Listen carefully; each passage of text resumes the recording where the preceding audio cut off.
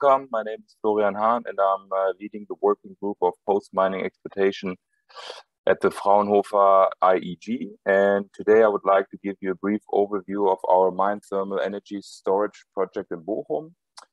Here on the right-hand side, we see a picture of a visitation mine in Witten that's very close to our situation or location in Bochum. And this is a similar layout of a small colliery which we drilled into. So just to give you a brief indication of how it would have then looked like once it was still open in the 60s. And this visitation mine is still possible to visit. So it gives us a good idea of what we were drilling into at our site. Why is it not working? Okay, we are located in North Rhine-Westphalia, which is in Western Germany. And in North Rhine-Westphalia, Bochum is more or less situated in the center. And in Bochum itself, we are more or less located in the southeastern part of Bochum, close to the Ruhr University and the Bochum University of Applied Sciences. This is our campus. We also have two other mine water projects in Bochum. We just finished drilling two wells into the Dannbaum colliery, and we also have a long-term running mine water project at the colliery Robert Müser, which is using mine water since 2014 from the mine water drainage site. But today I will also give you one brief slide regarding our Dannbaum project, because just last week we were able to finish the second well that we drilled into the, what happened here? Sorry.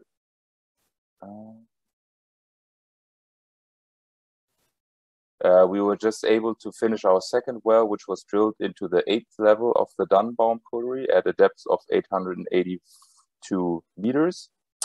Before that, we were also able to drill the first well into the 4th drift at a depth of 339 meters. We encountered here 15 degrees. For the second well, we don't really have a clear temperature measurement yet, but we're anticipating temperatures in the area of around 30 degrees. So we also had to utilize a deviated well plan, and everything worked out quite well. So we're very happy for pushing forward this mine water project in Bochum. This is just a short update on this project, but now I will shift to the main project at our IEG site. Just one slide for overall motivation. I think I don't have to go into detail here. It's just that we also in Germany are using over 50% of our energy demand for heating and cooling purposes. The renewable energy sector in that part is quite low so far, and in order to increase this part, we need to have some sort of storage capabilities.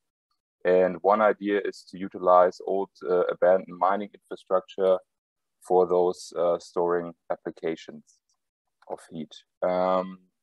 Here's some brief facts about the small colliery that we drilled into at our own site. It was operating in the 50s, between 1954 and 1957.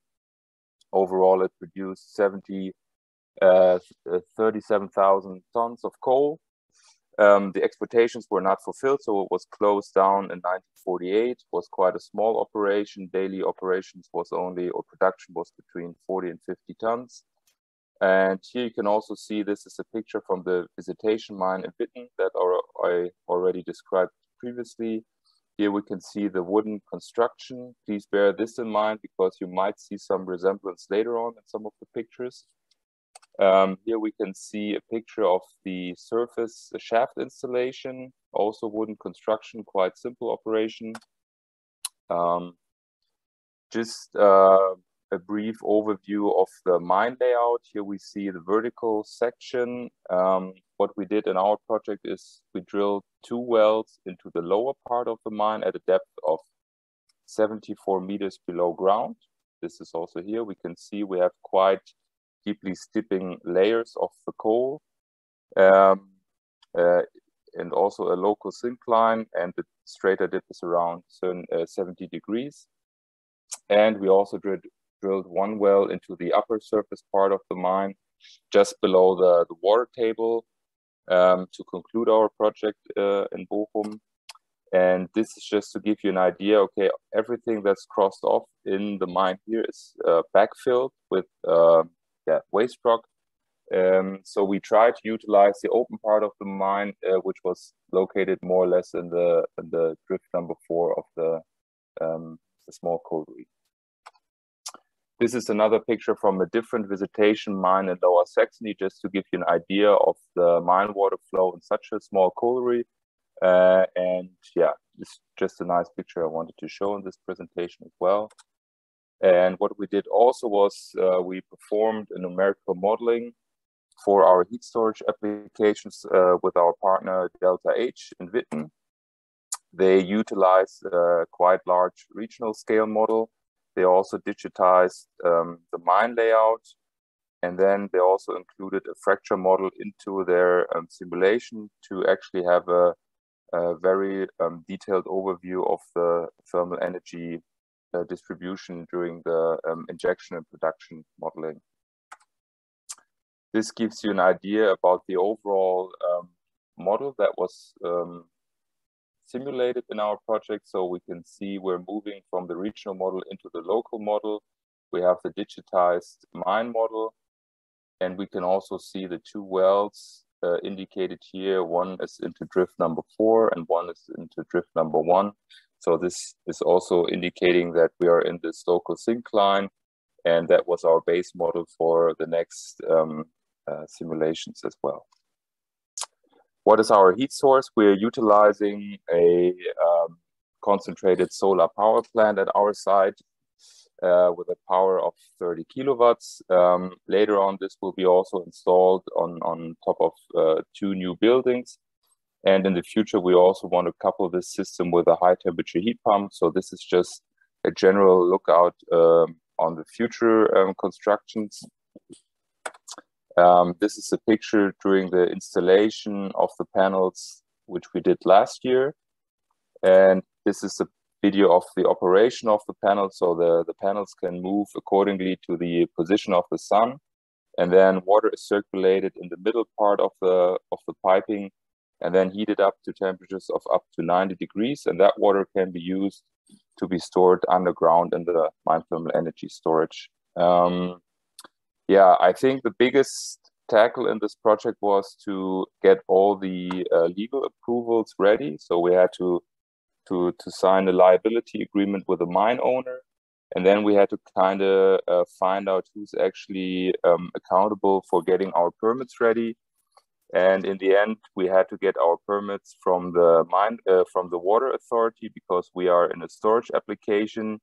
And for the mining part, we didn't really need any permits because our wells were below 100 meters. And in Germany, then you don't really need a mine permit for those wells. So in the end, the lower water authority was able to give us a permit for a pilot testing of the thermal energy storage part. Here we have some pictures of our well site in Bochum. Here you can see our drilling rig. This is a PVC casing that we installed. This is during the operation and of the drilling of our first well. Here we installed one of the packers that was utilized for the cementing. And here we are running the PVC casing. We didn't really utilize any rotary steerable systems for drilling down. We just had drill collars and stabilizers. And with this, we were able to hit 3 out of 3 wells into the mine, and our vertical displacement was below 20 centimeters from the vertical axis towards our target point. You can see just a technical drawing. So we're pumping mine water from one of the wells, circulating it through the heat exchanger. We're taking the heat from the CSP plant, and then we're storing that heat in the underground part of our mine thermal energy storage. This is another picture from an aerial view. So we have our 3 wells on site, 2 which were drilled into a depth of 64 meters, 1 in the upper part. They're connected with district heating hoses to a central location where the heat exchanger is located. Here the CSP plant is located where we're extracting our heat from.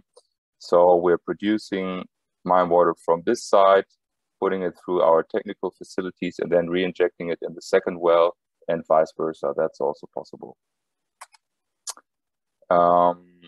Just to give you an idea about what we also did after we drilled the wells, we did a camera run. Here you can clearly see some of the wooden fragments of the mine construction. So this is a clear indication that we drilled into those open colliery drifts. And here you can also see, this is just an example what we used for our installation in the well. We had a PVC casing with a diameter of 195 millimeters outside diameter. We have a slotted screen in the part of the mine. And here we can also see our cemented packer. And once that hardened, we cemented all the way to the top. We also installed glass fiber measurements to see the temperature distribution during the cementing, to have a clear indication if we have a good cement job or not. So we see, okay, we have no distribution of temperature in the lower part of the packer. So that's a very nice indication that the packer is sealing quite well. Here we also have a downhole picture from the last well, and you can clearly see some wooden debris of wooden part where we drilled through. These are some pictures of the cuttings from the last well. So we have sandstone, siltstone, claystone, and coal, which we were able to classify in our cuttings. Here as well, you also see some wooden debris during in some parts of the cuttings, and also some very large parts of the wooden constructions. So very nice examples that we were really dead on target. For monitoring, we are using also different monitoring wells outside our mine. We have 4 wells that are equipped with temperature and pressure sensors, and these sensors also measure the temperature distribution outside the mine, so that we are sure that our temperature plume is not moving outside our anticipated area between those 2 wells here. At the end of 2020, we did a first heat injection test with a mobile heating unit. We were circulating 1,234 cubic meters for over 9 days. We injected a maximum of 50 megawatt hours, and surface temperature was up to 60 degrees. Downhole, we could measure up to 46 degrees. So we were pumping 11-degree warm water from one well, and then re-injected it in the second well. And here you can see the measurement of the injection well. So we have a sharp incline once we're starting the heat injection. Then we stopped over the weekend, and we restarted the system. We have a nice increase during those 7 days of production. And once we stop, we have a sharp decline of our temperature, but we're still above our initial ambient temperature of 11 degrees. So that gives us an indication of our storage capabilities of the mine. And then we also took some of those temperature data and took our numerical model and saw, okay, we have quite a very good fit between our measured data of the temperature and our model data. And that data could also be used for calibrating our downhole model. So with this, we are now able to go into the validation of what is happening if we're circulating more volume between those 2 wells. So here you can see the distribution of our temperature plume during our first test. And this summer, we want to continue those injection tests with the heat from the solar thermal plant, and also to increase our circulation rates. And that's very handy to have this calibrated model now in place. We also had some issues with the mine water scalings here, iron oxides. So we have to make sure no air is going into the system once we stop the pumps. That's still a problem we still have to tackle. And we also tried to installed monitoring devices on surface shafts. So to monitor ground movements in that area. So we have a cement column, we have 2 inclinometers. So if this cement column is moving in the ground, then we have notification, and then we can stop the overall system. Here you can see the device. It's operated with a solar, with a PV panel. Here you have the inclinometers, just to give us an idea if there's any ground movements at that part happening at all. So then we can stop the operation. This is where it was installed on our part. Here you have the cement column, the inclinometers, and our operating unit, the control panel. And then you can see, okay, this is a normal lookout, that you have no degree changes in your inclinometers. That looks very fine. But if you would have any changes, then we have to look and stop our operation and to see what's going on within the system. And then we're also doing, one of the last slides, an aerial overview with a drone to see if we have any differences of ground movements in that area in the range of centimeters. So we're doing this every year to see if there's anything happening on the surface areas regarding to our thermal or circulation in the mine. So this is just a brief overview of our monitoring measures. And what we are planning later on this year is we're utilizing the heat from the solar thermal plant. We're storing it in our mine thermal energy storage. And then we want to utilize it and test it with a high temperature heat pump to feed it in our district heating grid in Bochum, in the southern part of Bochum. And this is done in the GGE rollout project, which is still continuing this year until September. So this is the way forward for our project. And just a small outlook, just in the Ruhr area, we have almost 200 abandoned coal mines. So the potential is very high. So we need to have a transition of using this abandoned mining infrastructure in conjunction with the district heating grid to reach our climate goals. And with this, I would like to thank you for your attention, and I'm open for questions. Glück auf.